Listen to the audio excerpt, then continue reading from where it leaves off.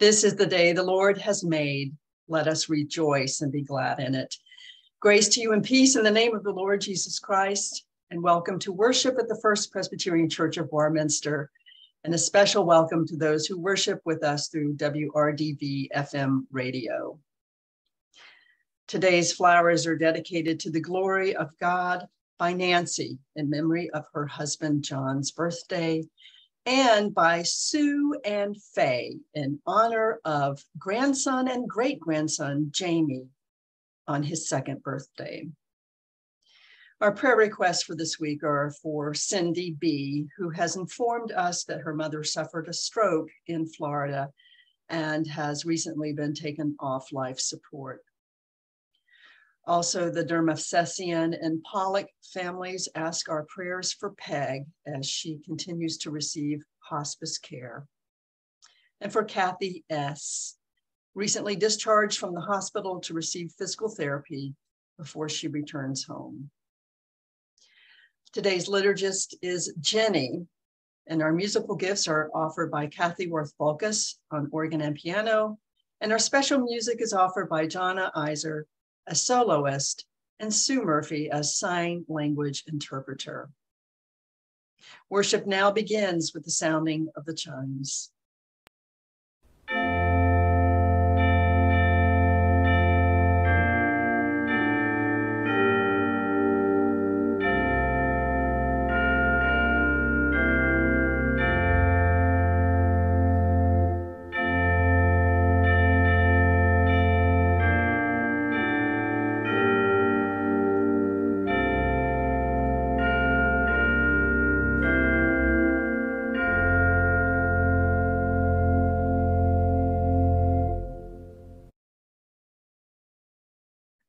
Let us worship the one who calls us, who leads us to compassion and draws us nearer to justice. Let us worship the one who creates us, who forms and reforms us in the image of our Maker. Worship continues with the prelude.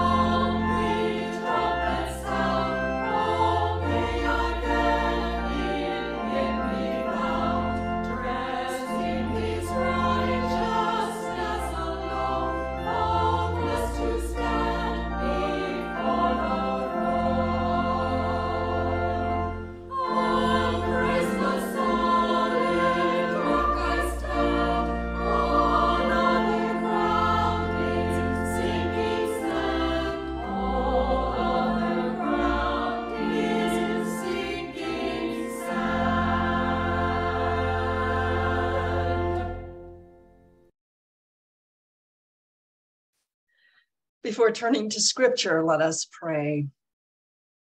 Gracious God, give us humble, teachable, and obedient hearts, that we may receive what you have revealed and do what you have commanded. Amen. Jeremiah 1, 4-10. Now the word of the Lord came to me, saying, Before I formed you in the womb, I knew you, and before you were born, I consecrated you. I appointed you a prophet to the nations. Then I said, Ah, Lord God, truly I do not know how to speak, for I am only a boy. But the Lord said to me, Do not say, I am only a boy, for you shall go to all to whom I send you, and you shall speak whatever I command you. Do not be afraid of them, for I am with you to deliver you, says the Lord. Then the Lord put out his hand and touched my mouth. And the Lord said to me, Now I have put my words in your mouth. See, today I appoint you over nations and over kingdoms, to pluck up and to pull down, to destroy and to overthrow, to build and to plant. Psalm 71, 1-6. In you, O Lord, I take refuge. Let me never be put to shame. In your righteousness deliver me and rescue me. Incline your ear to me and save me. Be to me a rock of refuge, a strong fortress, to save me, for you are my rock and my fortress. Rescue me, O my God, from the hand of the wicked, from the grasp of the unjust and cruel. For you, O Lord, are my hope, my trust, O Lord, from my youth. Upon you I have leaned from my birth. It was you who took me from my mother's womb. My praise is continually of you. Hebrews 12, 18-29. You have not come to something that can be touched, a blazing fire and darkness, and gloom, and a tempest, and the sound of a trumpet, and a voice whose words made the hearers beg that not another word be spoken to them, for they could not endure the order that was given. If even an animal touches the mountain, it shall be stoned to death. Indeed, so terrifying was the sight that Moses said, I tremble with fear. But you have come to Mount Zion, and to the city of the living God, the heavenly Jerusalem, and to innumerable angels in festal gathering, and to the assembly of the firstborn who are enrolled in heaven, and to God the judge of all, and to the spirits of the righteous made perfect, and to Jesus the mediator of a new covenant, and to the sprinkled blood that speaks a better word than the blood of Abel. See that you do not refuse the one who is speaking. For if they did not escape when they refused the one who warned them on earth, how much less will we escape if we reject the one who warns from heaven? At that time his voice shook the earth, but now he has promised, Yet once more I will shake not only the earth, but also the heaven. This phrase, yet once more, indicates the removal of what is shaken, that is, created things, so that what cannot be shaken may remain. Therefore, since we are receiving a kingdom that cannot be shaken, let us give thanks, by which we offer to God an acceptable worship, with reverence and awe, for indeed our God is a consuming fire. And our gospel lesson is from the 13th chapter of Luke, verses 10-17. Now Jesus was teaching in one of the synagogues on the Sabbath. And just then there appeared a woman with a spirit that had crippled her for 18 years. She was bent over and was quite unable to stand up straight. When Jesus saw her, he called her over and said, Woman, you are set free from your ailment.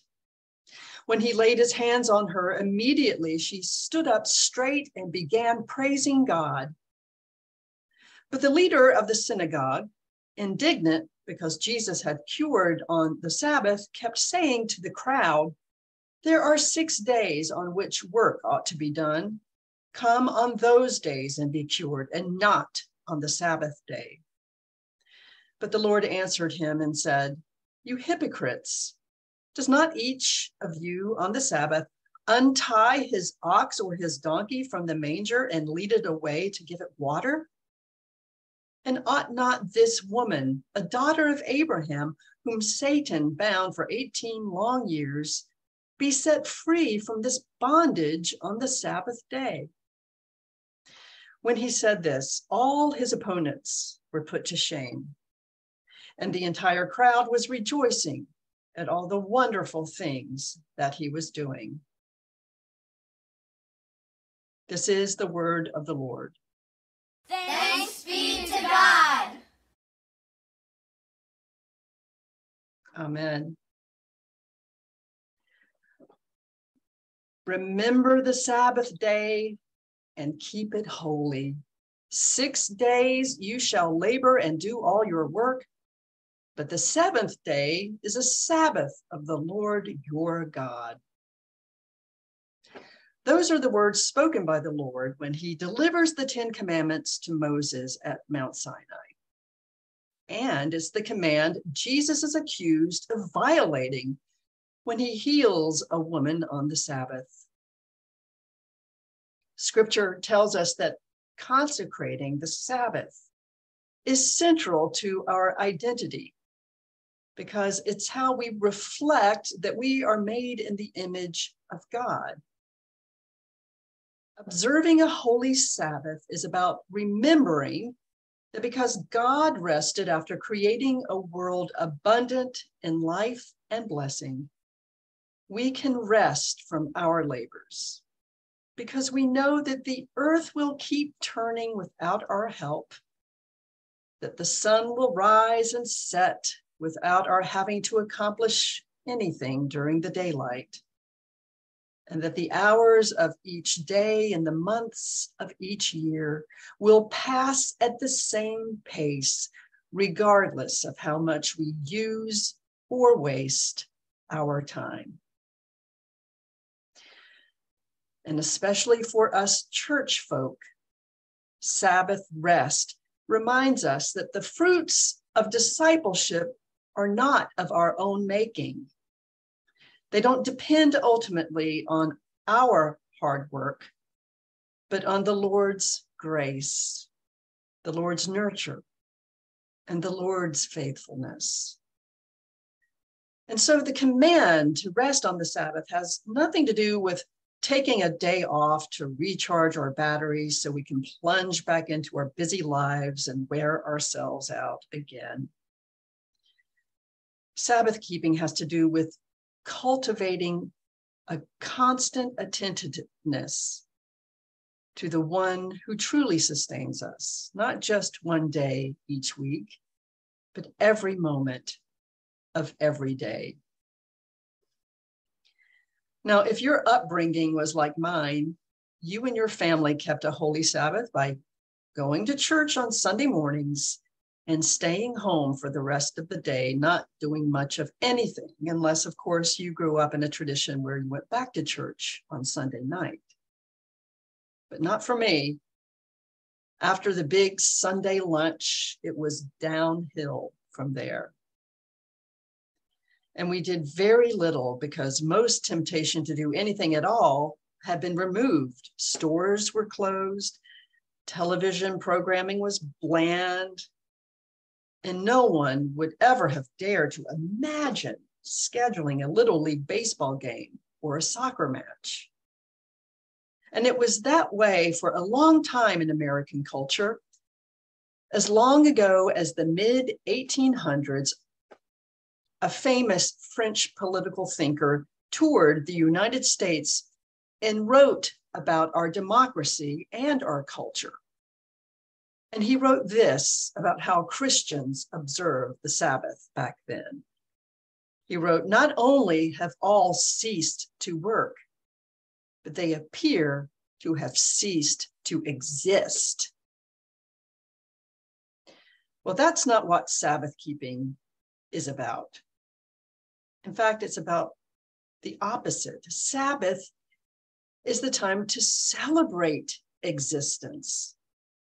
It's the time to honor life in all its forms and not just human life. Just as God rested from work of creating the universe to delight in its beauty and its bounty, so must we. We must stop and look up from our work and our burdens, or we will forget that our lives are not of our own making and manipulation, and neither are the lives of others. We all belong completely to our sovereign God. So Sabbath keeping isn't a form of personal piety. It's supposed to have a social and communal aspect as well. The rest of the commandment that God gives to Moses about the Sabbath says this: you shall not do any work. You, your son or your daughter, your male or female slave, or your livestock, or the resident alien in your towns. In other words, Sabbath keeping means that no one truly rests unless everyone rests. But there are other reasons for the Sabbath command. An important one that we're less familiar with because it isn't found in Exodus, where we usually read the Ten Commandments, but in the book of Deuteronomy, where Moses re-delivers the commandments to a new generation of Israelites just before they enter the promised land.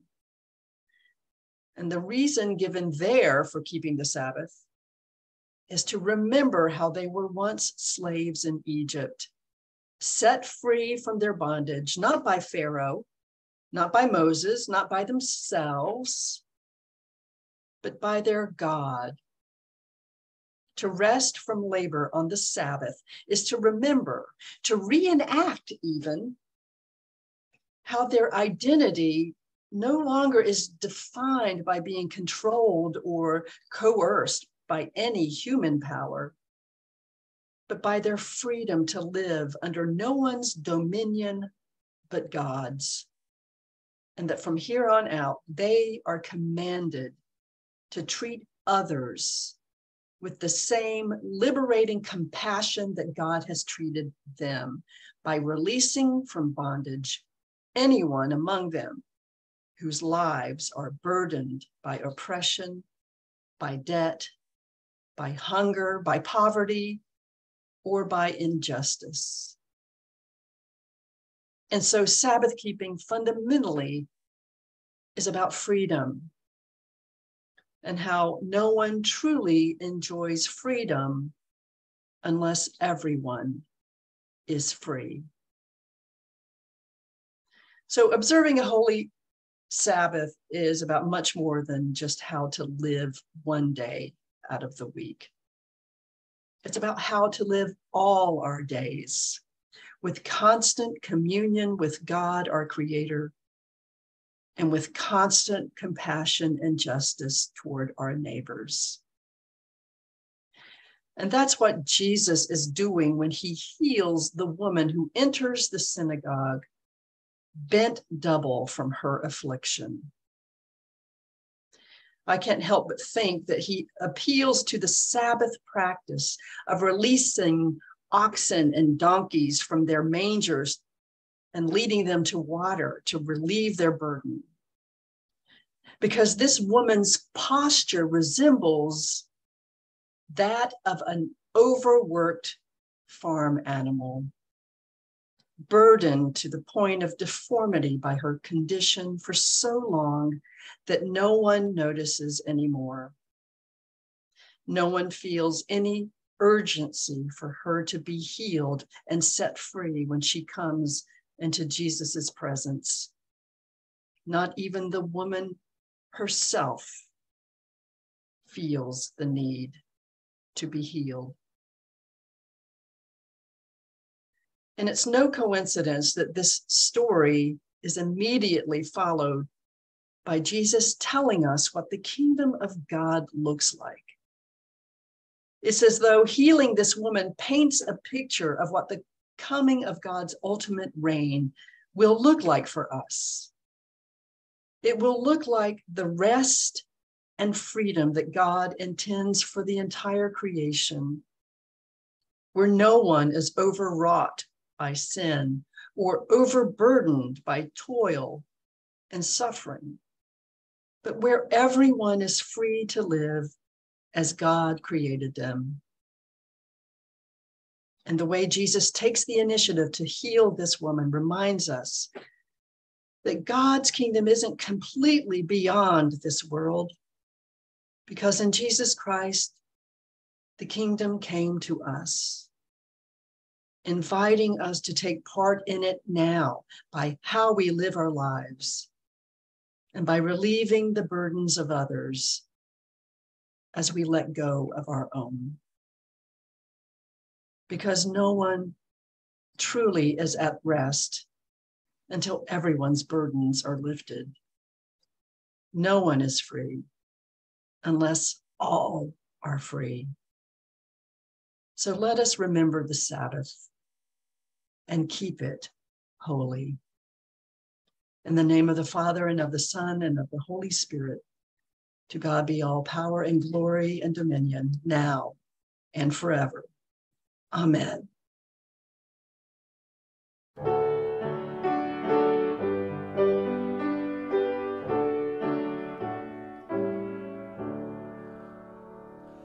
Jesus loves me, this I know, for the Bible tells me so.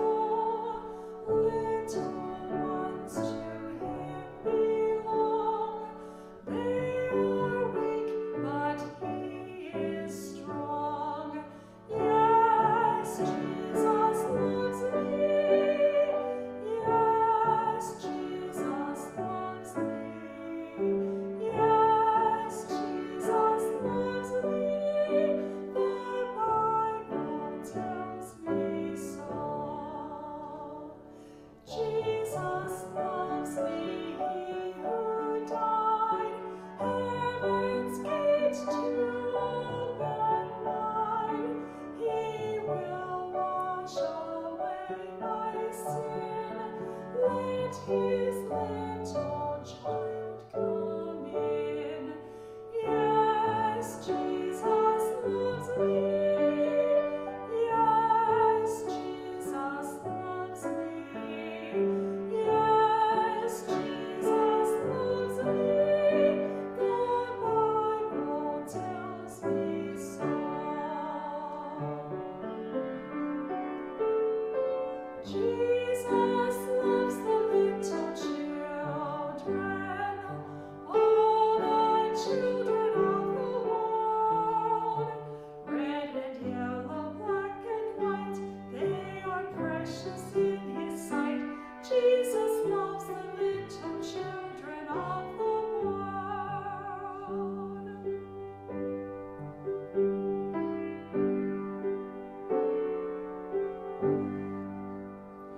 I love to tell the story of unseen things above, of Jesus and His glory, of Jesus and His love. I love to tell the story because I know 'tis true. It satisfies my longings as nothing else can do.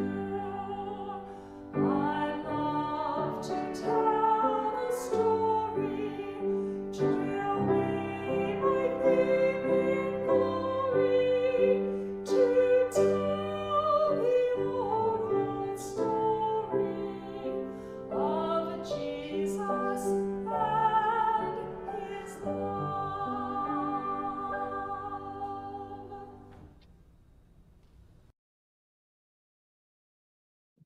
Our Father. Amen. With believing hearts, as the children of God, let us turn to the Lord with our prayers. Let us pray. Holy God, you have set us apart to carry your promises into the world. Our labor for your kingdom always begins with praising you and praying for others.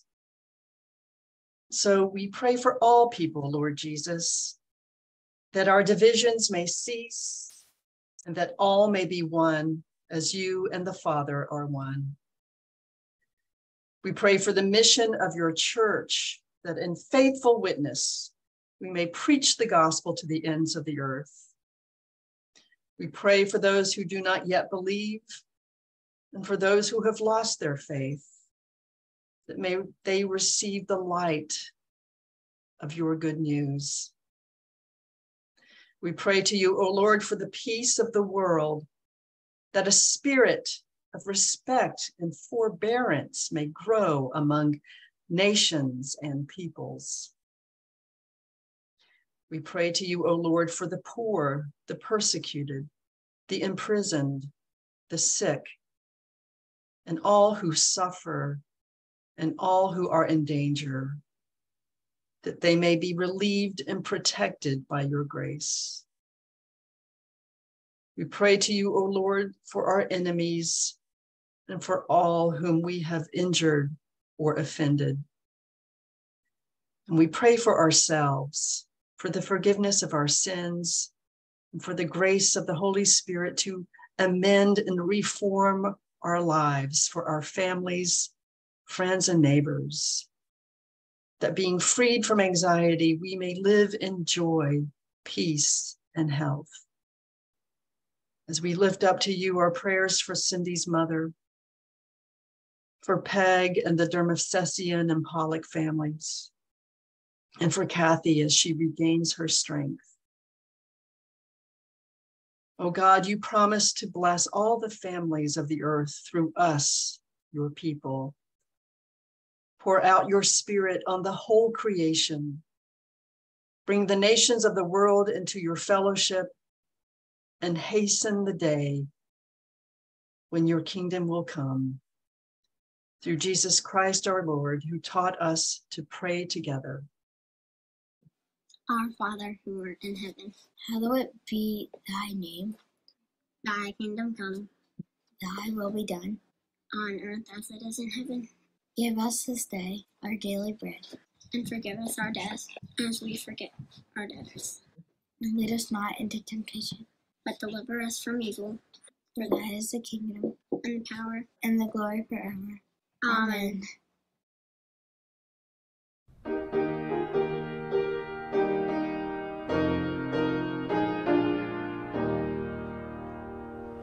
He's got the whole wide world in his hands. He's got the big round world in his hands. He's got the whole wide world in his hands. He's got the whole world in his hands.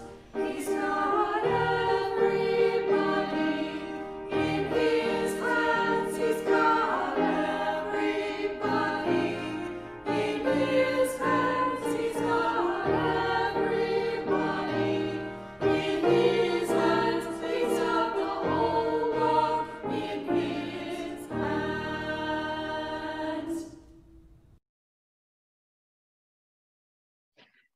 And now in peace, let us go out into the world to love and serve our Lord and to love and serve our neighbors. The grace of the Lord Jesus Christ, the love of God, and the fellowship of the Holy Spirit be with us now and forever. Amen.